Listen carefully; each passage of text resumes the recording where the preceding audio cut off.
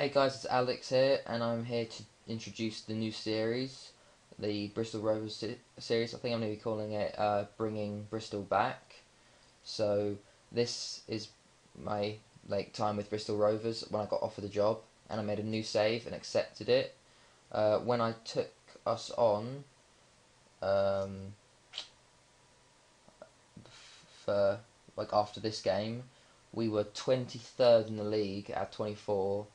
With I think 14 points, I think.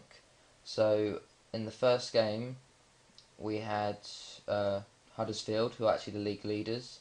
2-1, we lost Leon Britton and Rafael Boguski, and then Gavin Massey for us. We held out for actually a pretty good time, the 80th minute, and then we conceded 2. Then we lost to Notts County, 1-0, Andy Iro for them, and Bradley Diallo got sent off, which sort of led to their goal. We did actually pretty well in this game, we held our own in this game too. Then we had Doncaster 3-2, which was pretty good. My first win as manager as Bristol. Carl McLagan, Wayne Brown, Gavin Massey. Then for them, Luke Hyman, Gio Barnes.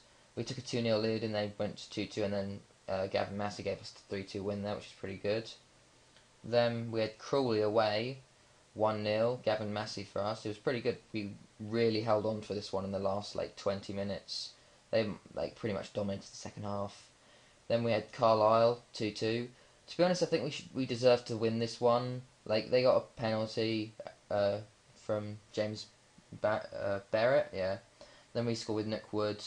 Sammy Amiobi scored for them in the 84th minute, which I thought was a bit cheese because we dominated, as you can see in the match. 57% possession, 11 shots, 6 on target, and then the last minute, Ishmael Tanyak scored in the 92nd minute to give us the draw, which was pretty good. And then we had Wickham away, who are also relegation battlers, 3-2. Carl McLagan scoring 2 for us, taking us 2-0 up again, and then we lost it. They completely dominated the second half, completely. And then Marvin McCoy and then Jamie Mole in the 89th minute, which I thought was going to be 2-2 as well. And they just put us on standard because we'd been on counter, and we got a corner, and Daniel Balassa, our captain, scored in the 92nd minute. So this means that now we were down here in 23rd, I think in 19 games, and in 4 or 5 games we've moved up to 19th on 24 points, and to be honest, we're on the same as Swindon and Rochdale. The top is Huddersfield, and then Burnley. Plymouth are in the promotion with Tranmere, Bournemouth and Notts County. Down at the bottom is Gillingham, MK Dons, Oldham, Wickham, Brentford, us, Rochdale and Swindon, and then the mid-tables from Crawley to Bristol City. So if you have a look at the squads, we don't have our best players are on loan, and then we're in a bad situation for money. We're 3k below on wages. If you look at the finances, if I can find it,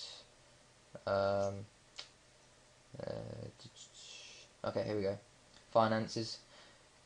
2 million in debt, losing around 100,000 a month. So I need to sort this out at the end of the season, to be honest, because a lot of these people on big contracts, and I don't really need them. Ayinsa, he's not that good, and he's on 3,000 a week nearly. And Matt Gill, he's on 2,000 a week. I don't even play him. So I think at the end of the season I'm going to do a whole team reform, I think, or try to, and see how far we're going to get.